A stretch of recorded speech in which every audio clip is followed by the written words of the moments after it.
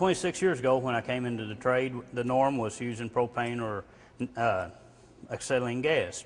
The carbon soot coming off of the fossil fuel gas would blacken the walls, and nobody wants to repaint their walls. Here today we've come in with the HHO gas. It's cleaner, more efficient, and it increases our productivity with less heat stress on the members. And we go in and do it in half the time. Acetylene, you're usually running about a minute per joint. HHO gas, they've timed me, and I've got it down to 12 to 15 seconds. Thousands of joints per job, you're increasing your productivity twofold.